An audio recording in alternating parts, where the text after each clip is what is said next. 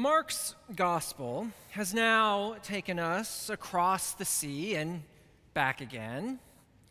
And as Jesus and the disciples return to the shore, immediately we get a crowd pressing in.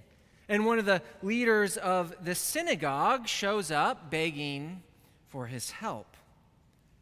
Without even a word, Jesus begins to follow him.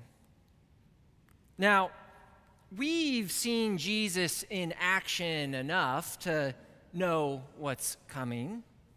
He'll head right over there to Jairus' house and heal his little daughter. Success is to be expected here. So we follow Jesus and Jairus, and so does the crowd pressing in on him. The atmosphere must have been electric, and for some of us, maybe a bit claustrophobic. But then we get this narrative shift from Mark. We get an interruption in our straightforward journey to healing. Instead, we get this whole interlude about another woman and her health history. She has suffered a hemorrhage for 12 years. She has spent all of her money on physicians and cures, and nothing has worked. She's broke. She's sick. She's ritually impure. And she interrupts our journey to Jairus' daughter as she reaches out to Jesus in the hope for a cure. But Jesus, it turns out, has far more to offer her than merely a cure. To understand this, we have to understand disease in the ancient world. In our modern worldview, disease has typically been understood as a biological process. It's the malfunctioning of biological processes or of organs in the body. Symptoms develop that diminish our quality of life or even threaten our lives. And so what we seek is a cure. Restore the body to its proper function and bring an end to the symptoms. Stop the hemorrhage, and the woman is cured of her disease. But in the ancient world, a world before germ theory, disease was multi-layered and affected not just the body and the mind, but also the social sphere of the person and even the soul. So take this unnamed woman. We have a physical ailment, 12 years of a hemorrhage, already enough to complain about. But we can also see hints of a failing social network here. She's endured much under many physicians and spent all of her money on these efforts. What is her role in society now? 12 years of debilitating illness, unable to work, nothing left to invest. And what about family? She doesn't even have a name in the story. No father here to ask Jesus for help on her behalf. No friends to carry her to him. All alone and anonymous. She must reach out to Jesus by herself. And then there is the issue of ritual impurity. Now, we should not make too big of a deal out of the idea of ritual impurity. In ancient Judaism, there were lots of things that would make you ritually impure, and there was no sort of moral judgment attached to it. Ritual impurity was not the same thing as sin. And in most cases, cleansing yourself when needed was not particularly difficult. It's all usually pretty mundane. But the reality is a disorder where you are continually bleeding would make you ritually impure for that entire time. And that means for this woman, 12 years of not being able to fully participate in the religious life of the community. So this woman reaches out to Jesus for a cure, for a cessation of her symptoms, ready to slip back out from the crowd and go about her life. But then she gets far more than she bargained for.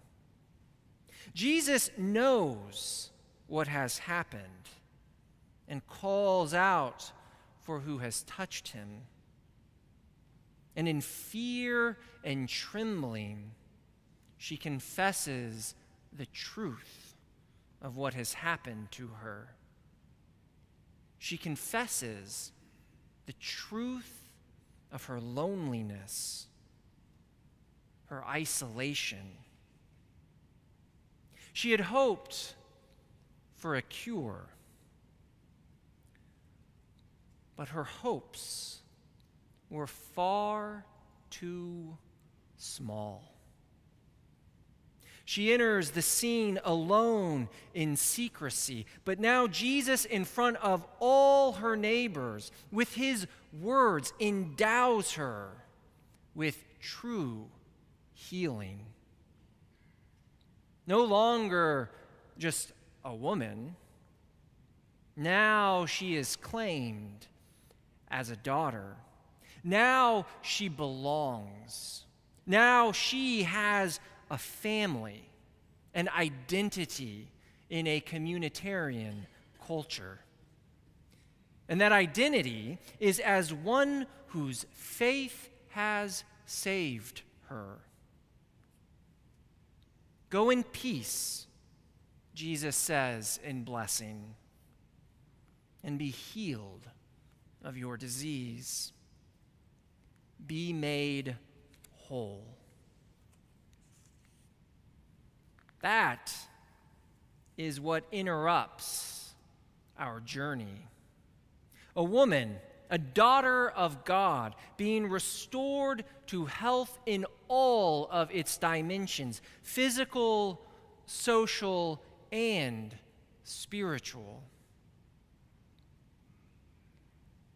But poor Jairus here, eager to get Jesus to his daughter, must instead watch and wait.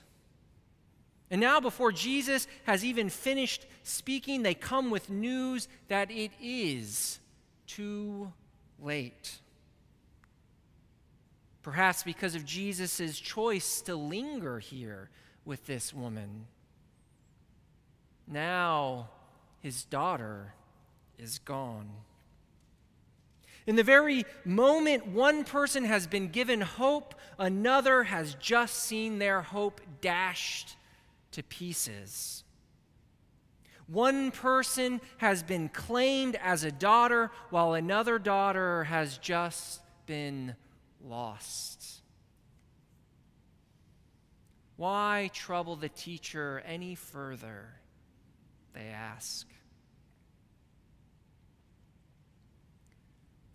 But Jesus will not leave these dashed hopes and fears unchecked. Do not fear, he says in response. Only believe. And so with this promise of transforming fear into faith, we follow along to the story's conclusion. And we know how this will end. In the midst of the weeping and moaning, the laughing at Jesus, we already know what Jesus is capable of. And so it is fulfilled. He takes this little girl by the hand, 12 years old, and raises her up, restoring this daughter to her family. This is what Mark gives us in these two stories. A couple of glimpses at the promise that Jesus has made to us. A promise that in a world of disease and death, a world full of isolation and loneliness, in a world that tells some they are less than, in the midst of all of that, Jesus says, you do not have to be afraid, and you do not have to be alone. Like Jairus, and like the woman with a hemorrhage, reach out to Jesus. And that fear can be transformed into trust. That brokenness in you can be made whole. You can be not merely cured, but healed. Reach out to him and be made well.